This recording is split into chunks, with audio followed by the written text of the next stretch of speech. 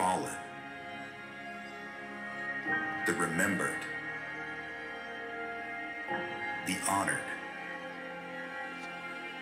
fathers and mothers, sons and daughters, sisters and brothers, soldiers, heroes. Today we remember the profound sacrifices that have been made on our behalf. We remember the courageous men and women who have given their lives in service to our nation. Their legacy lives on in the hearts and minds of those they left behind. And their sacrifice will never and can never be forgotten.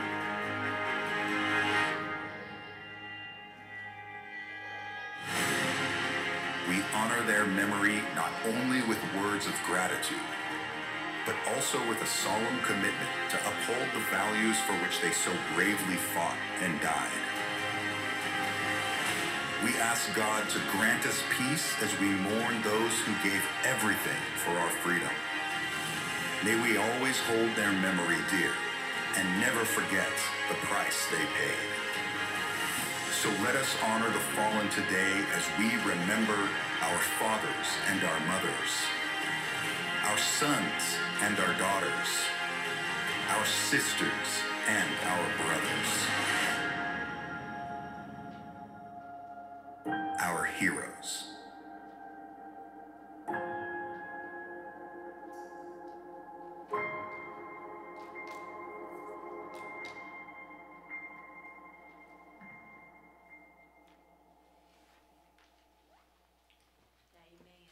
Amen. Well, we welcome each one this morning that's come to join with us here in the church for the Memorial Day weekend. We appreciate your presence, and may the Lord bless us and give you a wonderful Memorial Day and a Memorial Day week. Let's begin our service by turning to hymn number 714, and for those that can and will, we'll sing all four stanzas of the Battle Hymn of the Republic.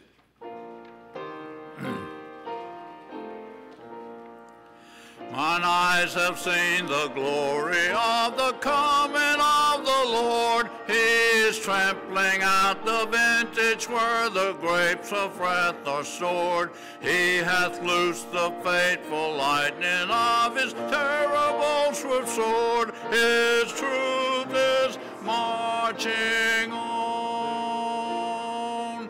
Glory, glory, hallelujah. Glory, glory, hallelujah. Glory, glory, hallelujah. Our God is marching on. I have seen him in the watchfires of 100 circling camps. They have built in him an altar in the evening dews and damps. I can read his righteous sentence by his dim and flaring lamp. God is marching on. Glory, glory, hallelujah. Glory, glory, hallelujah. Glory, glory, hallelujah. Our God is marching on. He has sounded forth the trumpet that shall never call retreat. He is sifting out the hearts of men before the judgment seat. Oh, be swift, my soul, to answer him. Be jubilant, my feet. Our God is marching on. Glory, glory, hallelujah. Glory, glory, hallelujah. Glory, glory, hallelujah. Our God is marching on. In the the beauty of the lilies. Christ was born across the sea with the glory in his bosom that transfigures you and me. As he died to make men holy, let us live to make men free, while God is marching on. Glory, glory, hallelujah. Glory, glory, hallelujah. Glory, glory, hallelujah. Our God is marching on. Let's remain standing.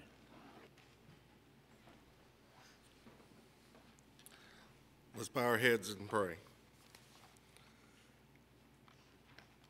Heavenly Father, we come to you today, and we thank you. We thank you that we are able to live in a country where we can come and we can worship you freely, Lord. And we thank you for the men and women who fought and served for this country to give us that freedom to be able to do so, Lord. God, we come to you now and we ask that you be uplifted in every word and every deed and every action that is done here today. Brings nothing but glory and honor to you. In Jesus' name we pray. Amen. Amen. You may be seated. If you'd like to join with the choir as we sing together hymn number 30, you'll turn there in your hymnals as we sing All Hail the Power of Jesus' Name. All four stand.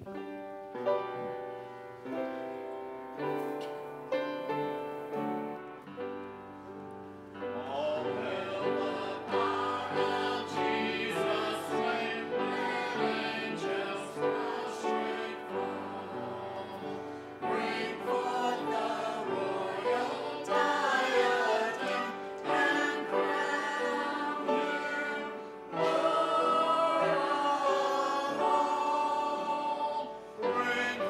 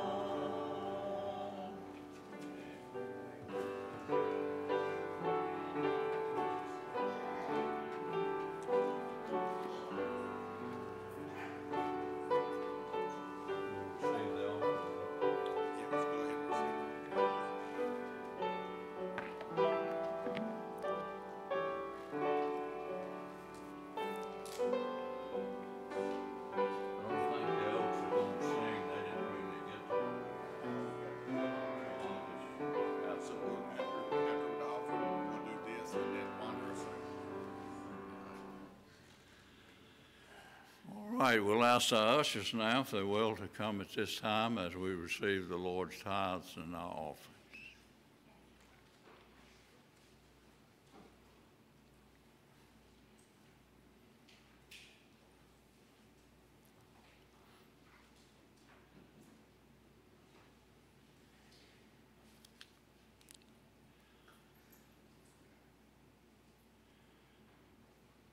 Our Father, we come before your presence this morning to thank you for all that you've done for us, to thank you for our country and for all those that gave their lives that we might have the freedom to worship you. Father, now as we receive the offering, we pray that your blessings will be upon it, that it will be used, Lord, in the kingdom to win many souls to you. In Jesus' name we pray. Amen.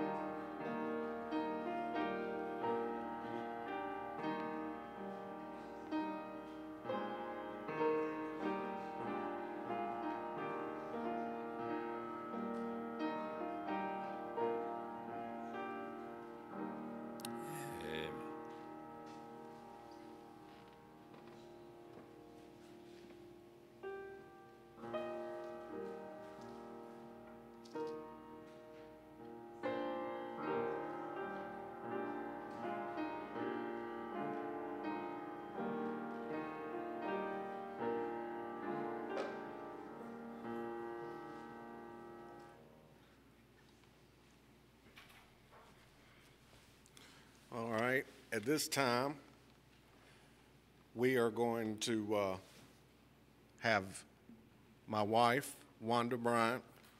She is going to sing the special today. She may be a little bit nervous, y'all, so give her an applause or something to make her.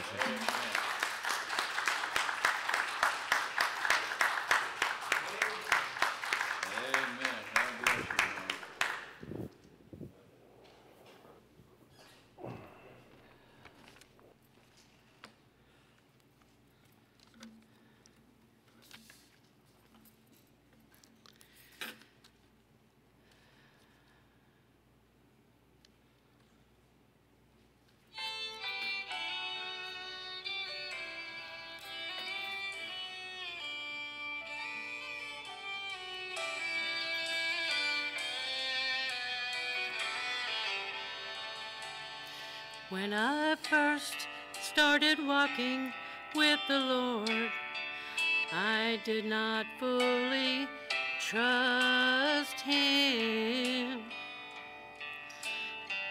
How He longed for me to understand that I could. So through the valley He led me, afraid as I could be, until I felt His loving arms embracing me. And I've been through enough to know He'll be enough for me.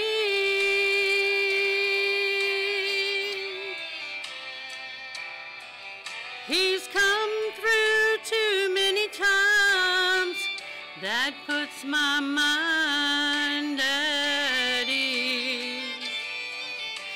Oh, and I'll stake my very life that He's gonna take care of me,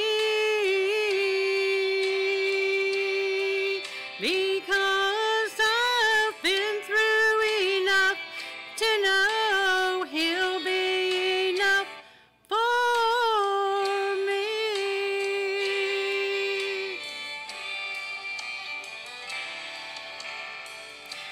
how could I ever doubt a God whose hands hold the universe? Why would I ever question his ability?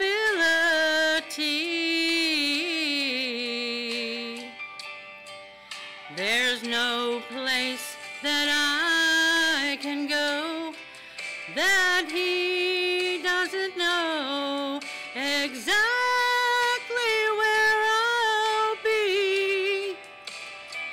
He's always aware of wherever I am and just what I need. And I've been through enough to know he'll be enough for me.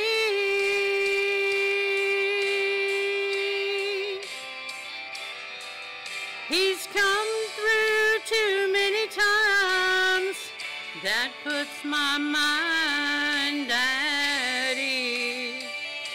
Oh,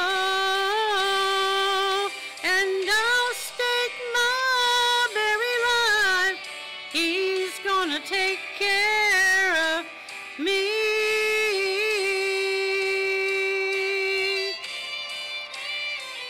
Because I've been through enough to know he'll be enough for me. Oh, and I believe him now. After all these years, he's been so faithful and he's proven to be true. Oh, nevermore will I doubt or question why, because I've seen him work before and I know what God can do. And I've been through enough to know he'll be enough for me.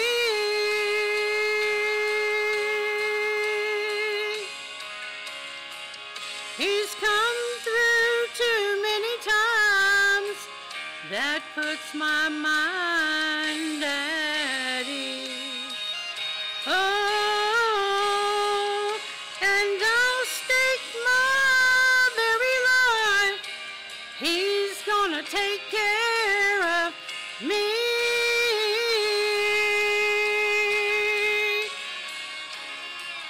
Because I've been through enough to know he'll be enough for me.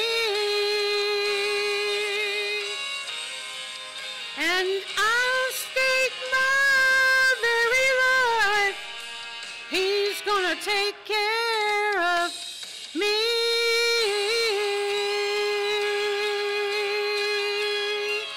Because I've been through enough to know he'll be enough for me.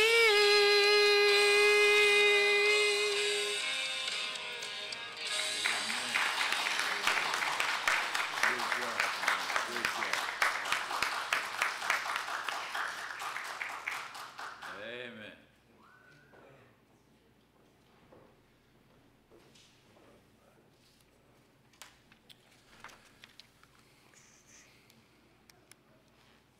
Man, I may be partial, but that was some good singing right there. I mean, goodness. Well, for some of y'all might be wondering why we have this table over here with this candle lit. Well, what it is it's a Memorial Day remembrance table. See, the white tablecloth represents the purity and selflessness that service members possess. The black napkin represents the sorrow of captivity or death. The red rose and ribbon represent the loved ones that are left behind. The white candle represents sought after peace. The lemon represents the missing service members' bitter fate. The salt represents loved ones' tears over their missing service member. The glass inverted represents their inability to share our meal. And the empty chair represents a void that is in our heart. May we remember that freedom is never free. Yeah. You want me to go into my message or? Yeah. Okay, all right. All right, now we're going to open our Bibles up to the book of Psalms, and we're going to be in Psalms 8, or I'm sorry, Psalm 8. Psalm 8. That is one of the big things that people, they put an S on the end of like Psalms and Revelations, but it's Psalm.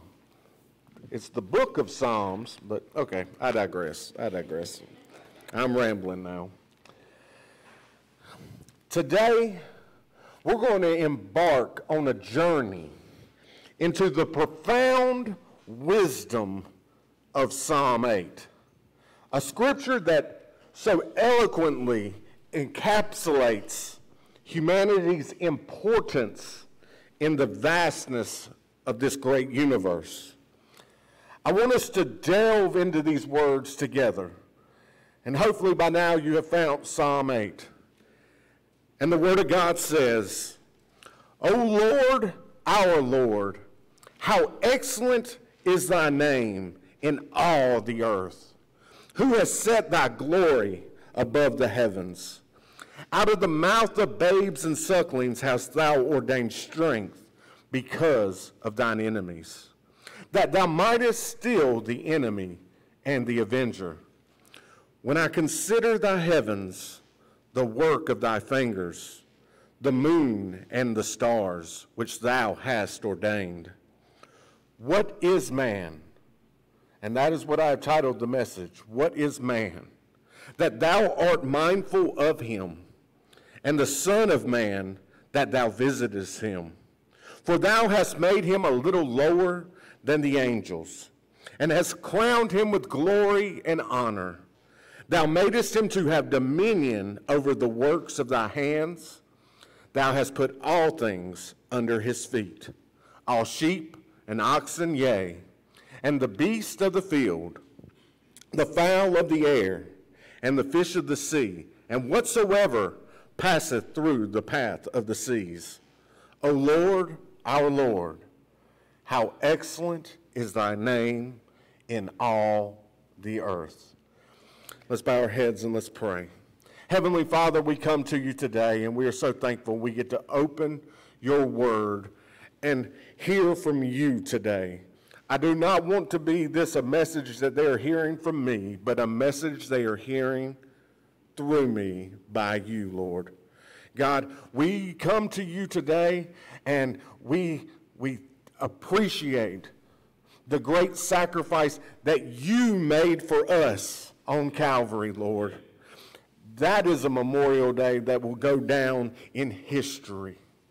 Lord God, we lift you up right now and give you the praise, honor, and glory. In Jesus' name, amen. See, in September of 1977, NASA launched Voyager 1, a mission to design the study of the outer solar system and beyond. And on February 14th, 1990, after completing its primary mission and preparing to leave the solar system, NASA engineers turned its cameras around. They took a final picture of the Earth from almost 4 billion miles away before it left the solar system for good. The picture, it is called a pale blue dot. because that is all the earth looked like from that distance. The astronomer and writer Carl Sagan, in a speech he gave at Cornell University in 1994, described the lesson he took from the picture, and he said, quote, "If you look at it, you see a dot. That's here. That's home. That's us. On it, everyone you ever heard of, every human being who ever lived out their lives here on this dot. The aggregate of all our joys and sufferings, thousands of confident religions, ideologies, and economic doctrines, every hunter and forager, every hero and coward, every creator and destroyer of civilizations, every king and peasant, every young couple in love, every hopeful child, every mother and father, every inventor and explorer, every teacher of morals, every corrupt politician, every superstar, every supreme leader, every saint and sinner in the history of our species lived here on this little mote of dust suspended in a sunbeam. The earth is a tiny stage in a vast cosmic arena. Our posturings, our imagined self-importance, and the delusion that we have some privileged position in the universe are challenged by the point of pale light. Our planet is a lonely speck in the great enveloping cosmic dark. See, when Carl Sagan contemplated his size concerning the universe, he felt a sense of smallness. And in the grand scheme of things, his observation would be accurate. We are indeed small. However, his observation was only partially correct. There is more profound truth to be uncovered. Sagan's realization of our insignificance was driven by our tendency to overestimate ourselves and our own capabilities. This is a call to embrace humility, quality that can guide us to perceive our position in the universe, but more accurately. Indeed, we are less significant than we think we are. But that does not mean that our lives, they're meaningless. We should ask ourselves, how can we matter in such a great and vast universe? And that's where we are here in Psalms 8. As the author, David, the psalmist, who wrote these words, I just imagine him one night sitting there looking up at the skies and just thinking, man, the creator of this universe, he hung these stars. He hung the moon. And just really thinking of his own insignificance at this point. But through the power of the Holy Spirit, we see a powerful reflection of our place in the universe. And it attacks this question head on. It humbles us by making us consider our insignificance in the grand scheme. It then shows us our significance is not found in who we are on our own, but who we are because of God and the creator of this vast universe and what he has done. But first we got to look who God is. Verses 1 and 2. Let's go back. O Lord, our Lord, how excellent is thy name in all the earth. who has set the glory above the heavens. Out of the mouth of babes and sucklings hast thou ordained strength, because of thine enemies, that thou mightest still the enemy and the avenger. See, we must first see God for who he truly is before we can even think about us. See, he is majestic. The glory of the Lord is so grand that humanity cannot even put it into words. As one of the commentaries that I read, that's what he is talking about here when he's saying, out of the mouth of babes and sucklings hast thou ordained strength because of thine enemies. He is saying here, when we sit there and start to think about the greatness and the majesty of our Lord, and here and how he created this earth, and when we think we're looking at him and we see him for the first time, when our faith is made sight, we're going to be like babies and like sucklings, like, you know, when you're first trying to learn how to talk, blah, blah, blah, blah, blah, blah, blah. Just gibberish. That is what we're going to be unsurmounted to. We're going to be belittled down to. We're going to be like babes when we look at it and we look at the greatness and the majesty of our King. That's who we have. And see, we're like a baby trying to come up with the words of his majesty. Then we have in verses 3 and 4, now we see who man is. It says, when I consider thy heavens, the work of thy fingers, the moon and the stars, which thou hast ordained, what is man, that thou art mindful of him, and the Son of Man, that thou visitest him? See, the psalmist here then moves from considering God to considering himself. When he looks at how big and powerful this world is, he realizes how big, and the heavens are a work of his finger. God created this with his finger, and he spoke it into existence. And how small man is against such grandeur. Man shrinks to his insignificance. Man alone in this universe is nothing when considered against the backdrop of this vast universe. It's impossible to think that anything we do even matters. The psalmist summarizes in 2 verses the exact sentiment of Carl Sagan. But fortunately, that's not where the psalm stops. Now we see who man is because of God. Look at verses 5 through 6. It says, for thou hast made him a little lower than the angels, and hast crowned him with glory and honor. Thou madest him to have dominion over the works of thy hands. Thou hast put all things under his feet. See, I'm so glad that the psalm did not stop at verse 4. Verse 5 begins with words of contrast. For thou.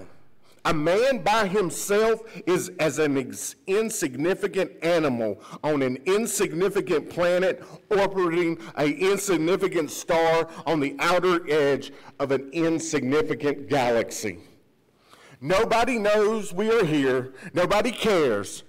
But the Bible says, for thou. Our significance is not in who we are by ourselves, but in who God has made us. He has given us dominion. He's made us in his image, as it says in Genesis 1. Genesis 1, 26 and 27. We are made in his image.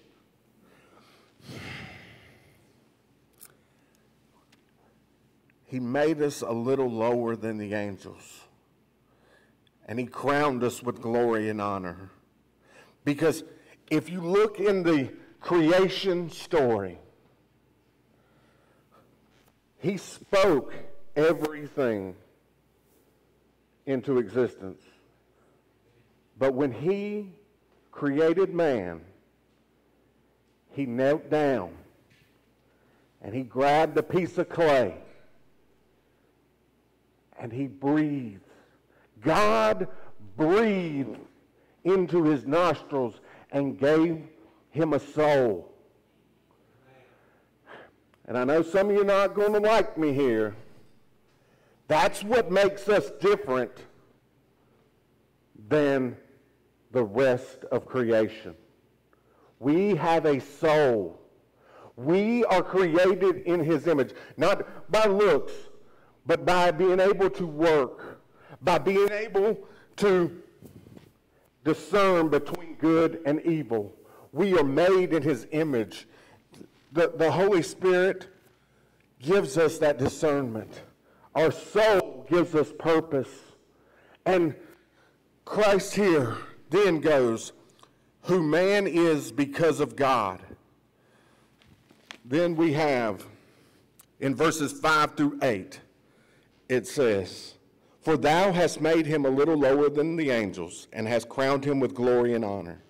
Thou madest him to have dominion over the works of thy hands. Thou hast put all things under his feet, all sheep and oxen, yea, and the beasts of the field, the fowl of the air, and the fish of the sea, and whatsoever passeth through the paths of the sea. O Lord, our Lord, how excellent is thy name in all the earth. See, I am so glad the psalm doesn't end in verse 4. It begins with a word conjunct. Yet you, man, by himself is an insignificant animal and an insignificant planet orbiting. Oh, I've already read that, and sorry. But they show us the significance God bestows on us. God gives us value. You made him a little lower than God.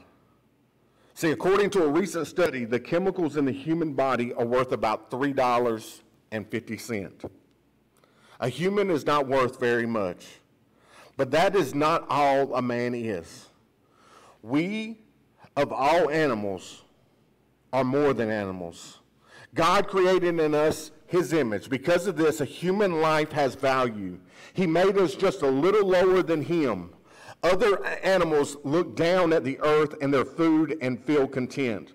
We look at the heavens, to the heavens, and see God. The reason is because he made us to choose him. And then God gives us honor. You crowned him with glory and majesty. We look at this universe and we see the glory and we see the majesty of God. The psalmist says that God has crowned us with the same majesty. When we consider the universe, we know the greatness of God. If we were to look at man this way, we would be equally amazed at what man can do and how radically different God made him. Not that man is perfect or even good most of the time, but he's startlingly different and amazing. God gives us work. You make him ruler over the works of your hand. God made us in his image. He made us unique. He also made us valuable. It's important to realize that we were made for a meaningful labor. Genesis said God created man and put him in an evidently unfinished garden. Even before the fall, there was work to do. This is a part of the image of God and the glory of God on us. He invites us to collaborate with him. Then God, he gave us a responsibility. You have put all things under his feet. God did not just give us work to do. He gave us a responsibility. We're in charge of this planet. We can do excellent for good, or we can do it for evil. That is the basic story of human history. People use this power for both purposes. But since our power comes from God, we need to see ourselves as working for him. We do not just have power and authority over the world. We have a responsibility for it. We have to learn to exercise our authority as an act of stewardship. Just like we do with our money, we do with our possessions. we must do with this world. And in our application here, I want you to see yourself as God does. You're neither the center of everything nor the pointless afterthought of a blind universe. God didn't just create things and leave us to be. No. We have a creator who we can talk to, who wants to hear from us. He didn't just leave us here at our own being.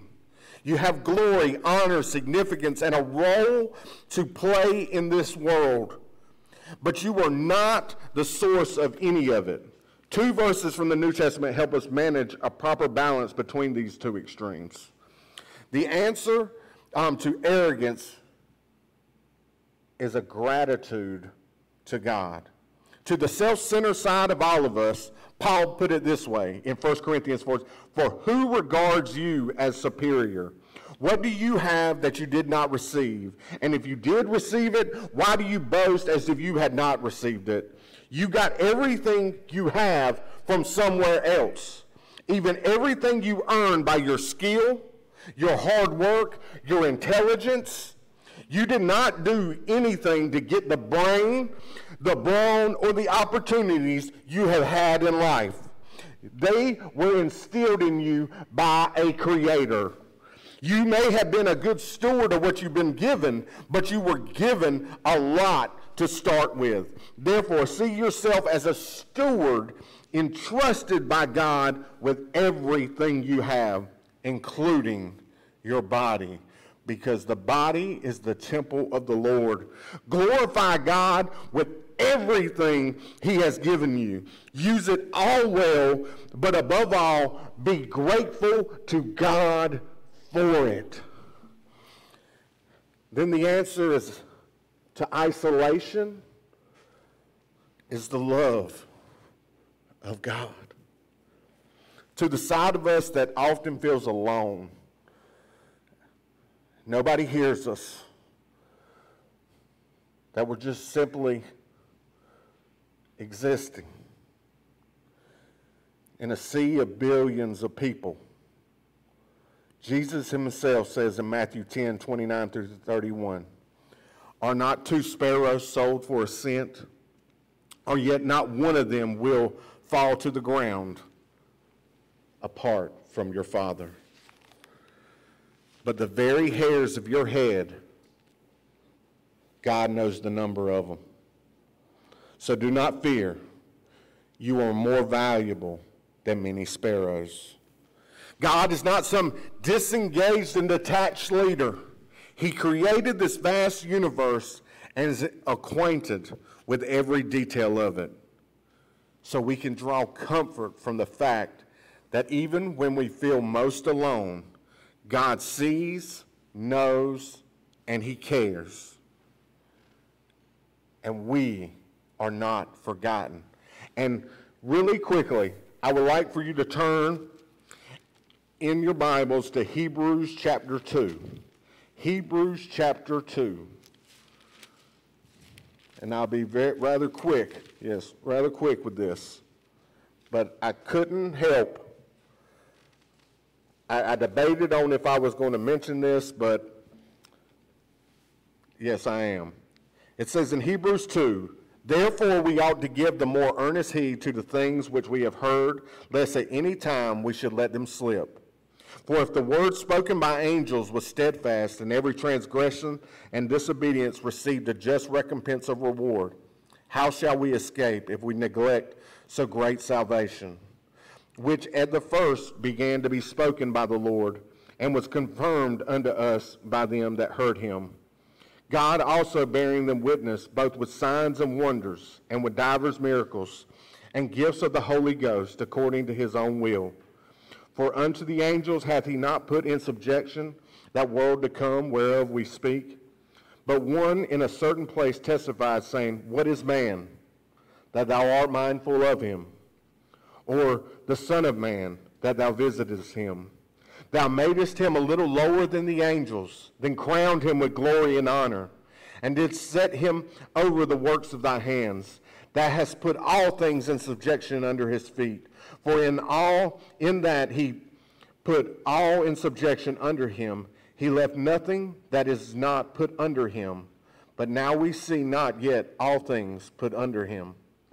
But we see Jesus, who was made a little lower than the angels for the suffering of death, crowned with glory and honor, and he, by the grace of God, should taste death for every man. For it became him for whom are all things, and by whom are all things, bringing in many sons unto glory, to make the captain of their salvation perfect through sufferings. For both he that sanctifieth and they who are sanctified are all of one, for which cause he is not ashamed to call them brethren. And go on down to verse 17. Wherefore, in all things it behoved him to be made like unto his brethren, that he might be merciful and faithful high priest in things pertaining to God, to make reconciliation for the sins of the people.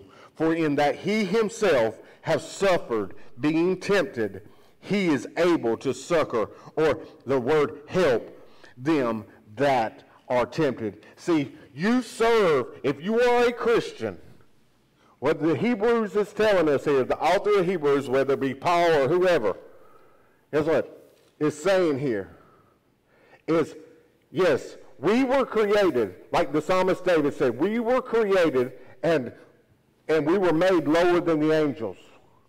But we couldn't pay our sin debt. We couldn't do it. So, as it says here in verse 9, but we see Jesus, who was made little lower than the angels for the suffering of death, crowned with glory and honor, and he by the grace of God should taste death for every man. God, he tasted death for you. He could have easily just thrown up and thrown this world away, but he didn't. He was like, no, I know what I'm going to do. I'm going to send my son to live the perfect, sinless life. And he's going to die on the cross. He is going to be crowned with glory and honor through mocking, through a crown of thorns, through suffering. And while he's on it, he knows what you're going through. He knows these temptations that he has tasted flesh. He was robed in it. So do not think that you serve a God that does not know what you're going through. You have a significance. You have a purpose. Just like he told Esther. And through the word, he said, you were created for a time such as this. I know this world, it can look bleak, and it can just look like everything is going crazy. But I'm here to tell you, the world has always looked crazy. It has always looked that way. It has always been an enemy of grace. They just hid it a lot better. The thing is, guys, we got to quit whining and be like, oh my gosh, this is going on, oh man. Guess what? No.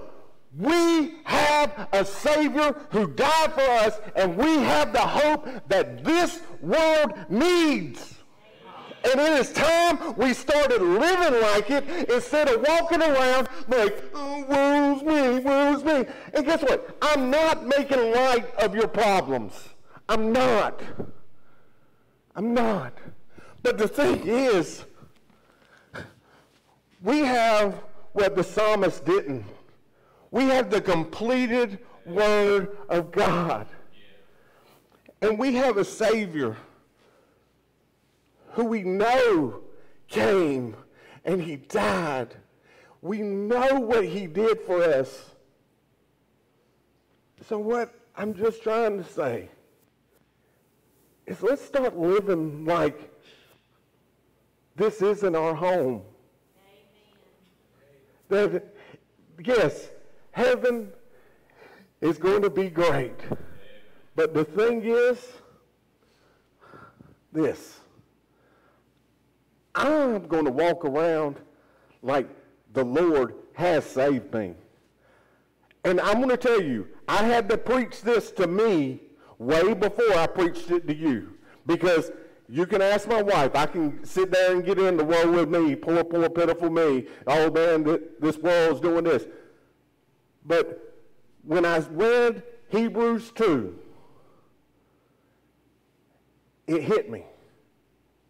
John, you think I don't know what you're going through? You think I didn't know that you were going to live at this time for this purpose? Where we're going to have the next month, we're going to have a whole month celebrating spitting in God's face and calling sin pride. Or where we're going to live in a day where we don't know if you're a man or a woman or not. Or if marriage is between just a man or a woman, or a man and a man, or a woman and a woman. And now they're saying that you can be polyamorous now, where you don't have to just be two people, you can be three. That's where we gone. But the thing is, I've read the end of the book. I know how it's going to end. And let's start living like it. Jesus died for you. And if he died for you, tell somebody about him. Tell them what he did for you. And pray that they come to know him. Because guess what? Just as he came and he died, he's coming back again. And that time, he ain't coming as a baby in a manger. He is coming as judge. And I'm sorry. I want to hear, well done and good and faithful servant. Not those sad words of, depart from me. I never knew you. Let's bow our heads and let's pray. Heavenly Father, we come to you today. And we thank you, Lord. We thank you for the love and the grace and the mercy that you bestow upon us. Have us to speak of you as not in our own significance in who we are, but in what you have called us to do. We thank you for your majesty, Lord, and we give you the praise, honor, and glory for it all. And I'm going to turn it over to Brother Jack. If you have somebody you want to pray for, or maybe this has been you. Maybe you've been walking around thinking, woe is me. And you need to come to this altar, if you're able, and say, Lord, I'm sorry. I haven't been living for you. I've been just focusing on my problems and not you. The altar is open. Let's stand together and turn to hymn number 260. So we sing verse number 1, His Way with Thee.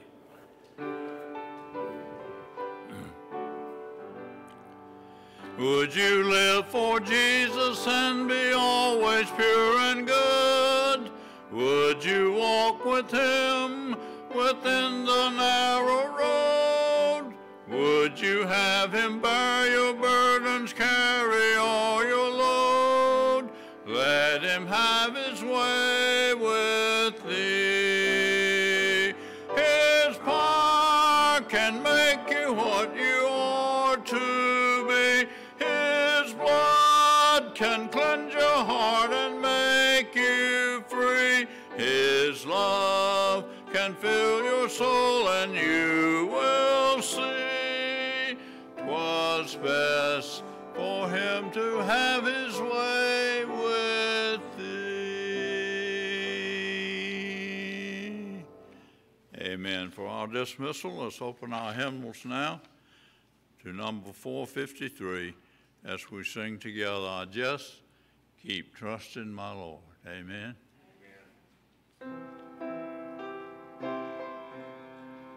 I just keep trusting my Lord as I walk along. I just keep trusting my Lord, and He gives a song. Though the storm clouds darken the trail, oh, the heavenly trail, I just keep trusting my Lord. He will never fail. He's a faithful friend, such a faithful friend.